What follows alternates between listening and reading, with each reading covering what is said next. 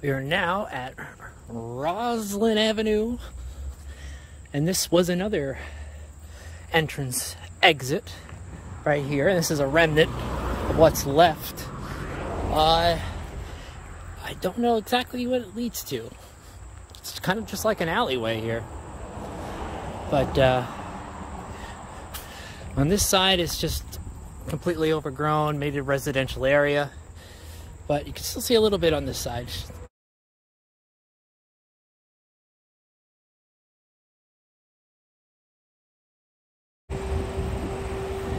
We're now in Garden City, New York. And where these power lines are is a stretch of the Vanderbilt Motor Parkway. And it went right through here. See if I could see any remnants around. But right in front of me is Jericho Turnpike. Route 25. Suffolk County, it's called Middle Country Road. But this was a toll booth here. And the toll booth, this is the one that still exists, and we're gonna go to it next. But here, look, you could see a curb. An old curb right there. And if you look here, I mean, look at these bricks. This is not a normal dead end, the way this is kind of set up here. And the reason, of course, was this is a road, and there was a station here. That's really neat that there's a curve there. Still. Yeah, let's go take a look at the toll house.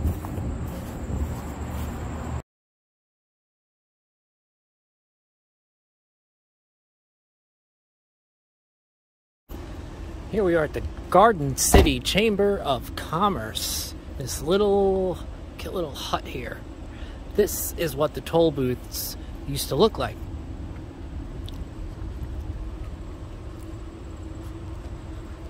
You'd ride under here and come out and you'd pay the toll. And they all look like this. Designed especially that way. And we are only about I'd say a mile or two to the southwest of our last location, and that's where this used to be. So there you go. Now you know what a Motor Parkway toll booth looks like.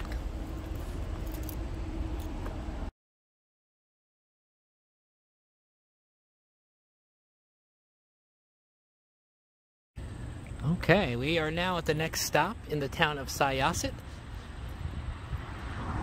A road called Clinton Road. And right here, they actually named the street after him. Vanderbilt Court. It's just a dead-end road, just leads to one house. And you can see the power lines kind of diagonally follow where the Motor Parkway used to be. And there used to be a toll booth right at that little intersection of the dead end. And that was the next stop.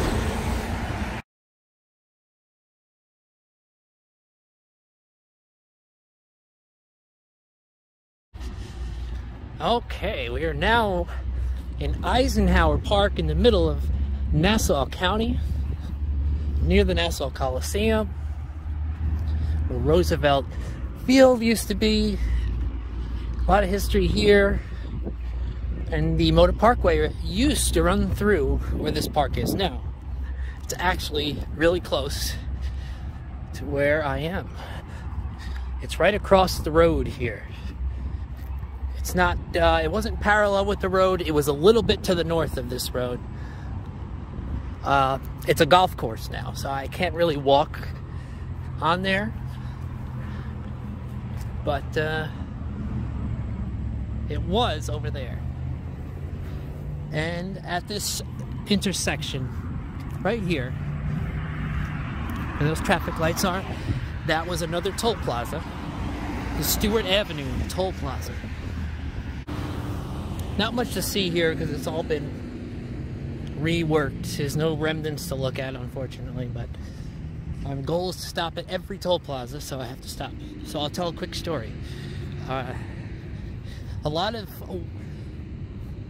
Motor Parkway, where it was, what we just passed, runs almost parallel with the Northern State Parkway, and that's not a coincidence. Actually, in the 1920s, when they were planning and building the Northern State Parkway, they suggested buying Motor Parkway and just using that because they already had the right-of-way. It would just be simpler, but they didn't like the price that he was offering, Vanderbilt was offering. So rather than negotiate, Robert Moses, who was in charge, told him not to do it because he said in 10 years he's going to give it away anyway because nobody uses it. And he was right. He actually gave it away in 1938 for back taxes. And but just to out of spite, because he was upset that Vanderbilt would lower the price, he said he's going to build Northern Parkway as much as he can alongside Motor Parkway so that he can go out of, Motor Parkway will go out of business faster. And I'm sure it helped to contribute to that. But the interesting story, Moses did not like to be messed with. He liked to get his way in a lot of things. He wasn't a politician. He was an architect, but he sort of had the attitude of a politician. He's able to work with the right people and get his way, and he built up a lot of the highway system and bridge system in New York. But anyway, on to the next spot.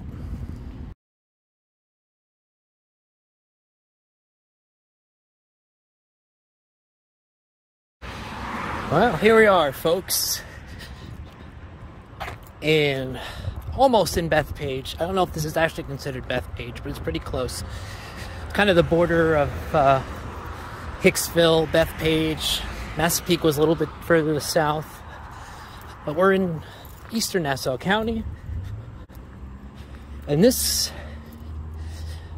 in the old racing days, before 1911, this was the last entrance exit for Motor Park.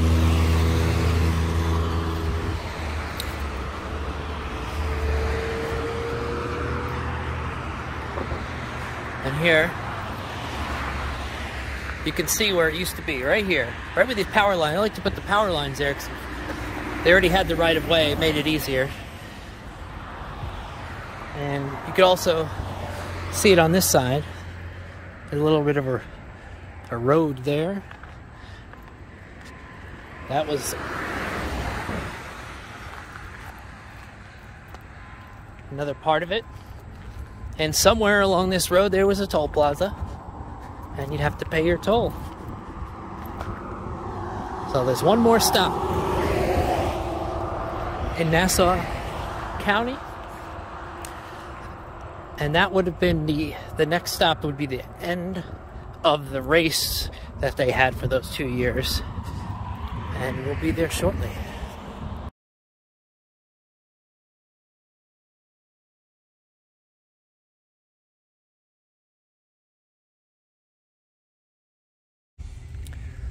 And it was right here. This road is now an apartment complex. Just power lines over here. Definitely a theme. They definitely lined the power lines where Motor Parkway used to be. And it makes sense because it gave them the right of way, like I said. But it was right around here where the end of the race was. And the big 1909 and 1910 races. Of course, they wanted to do it longer, but two mechanics died, and too many people, farmers, were complaining that their races were scaring their animals, and too much pushback. So they ended the races, but kept the highway. But this was the end of the race right here, right before the Suffolk County border, here in Bethpage. Straight ahead is Bethpage Park.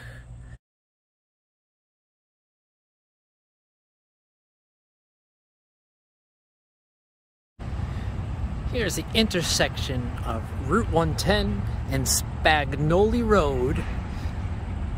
And it was here, right around where this bank is, that there was another toll station. The first of the Suffolk County ones, the 1911 to 1938 section that was built. Now at this point in Suffolk County, like I said, it was only 16 feet wide instead of 22, so it got more narrow at this point. They never had to use it for a race anyway, but this is where it kept going. I don't know if it lines up exactly with this empty area here, but I know the toll booth was just north of this intersection on this side of the road. So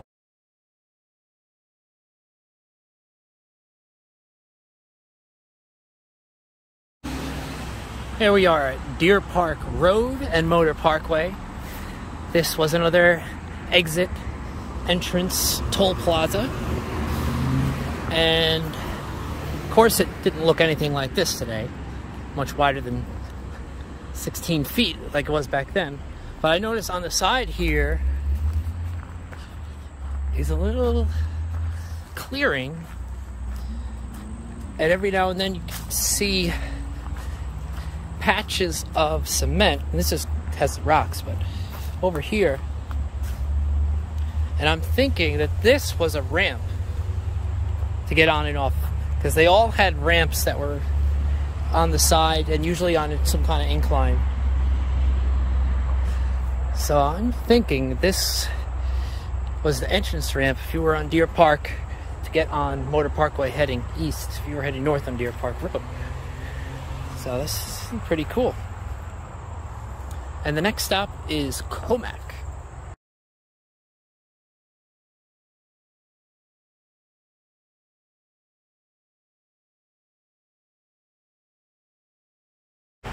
This is Harn Road, and there's Motor Parkway over there. Now Harn Road was actually a spur that they built later on as part of the Parkway to in order to try to get more traffic, but there was a toll here also. But before I go there, I noticed some other nice relic down here.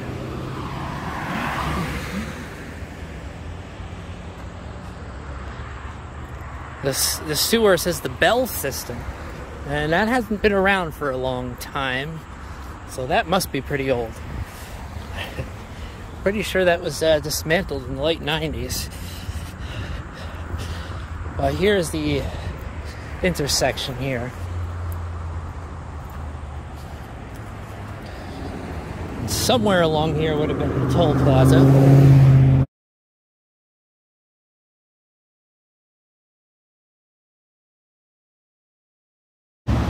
Here is one of the busier sections of the still used Motor Parkway here in Suffolk County. It's Washington Avenue and Motor Parkway. There's a lot of businesses over here, and it's always a good amount of traffic, especially in the late afternoons like now. But yeah, there's a lot of businesses over here. And I'm sure Vanderbilt would be proud that so many people are using his road still, at least in this part. But there's no evidence here of the toll booth and the entrance and exits that used to exist here. Completely wiped out by a lot of more modern construction. And now, just one more stop, folks.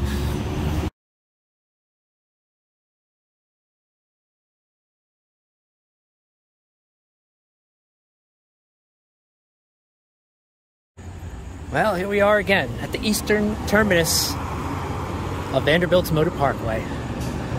At this intersection, which is Rosevale Avenue and Motor Parkway, there was the last, or the first, depending on which way you're going, entrance and exit toll station. And I actually used to know someone that lived in this house here. I've been inside it. I don't know who lives there now, but when I was growing up, I actually ran on a cross-country high school team with a boy, or he's a man now, that lived there. And here's where the road ended. It actually ended, and there was a restaurant here where these houses are called the Petit Traîneau. It was a fancy little, I don't think it was a hotel, I believe it was just a restaurant that surrounded Lake Ronkonkoma. And if you saw one of my past videos, I showed all the many restaurants and hotels that surrounded the lake. Well, this was definitely the most expensive one. It was at the end, as I said, of the Motor Parkway, and if you made it this far, you know, you treat yourself to some nice food, I guess. And this is where it was. And I see this really old rock, stone, I can't call it a fence really, wall. And I'm pretty sure this was part of it. It just really doesn't fit with anything else in this neighborhood. And it looks a little too fancy for the house that's there. And it's definitely old. It's all chipped apart and everything. So I'm guessing this was where the restaurant was. And right beyond those trees is the lake, but you can't see it because of the trees. But it's there. And I hope you enjoyed this video exploring the entire length of Vanderbilt's Great Parkway. And, well, in concluding, I don't think I discussed what happened at the end. In 1938, the road was not making any money. Vanderbilt owed a lot of taxes. And so the state made him a deal that they would forget the taxes if they give him the road and all the property that is entailed with the road.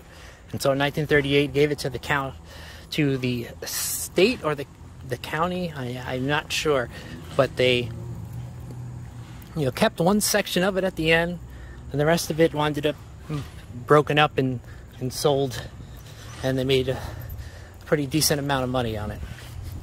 And that's the story of the Motor Parkway. And I thank you for listening, and if you enjoyed this video, please like and subscribe. Thank you very much for watching.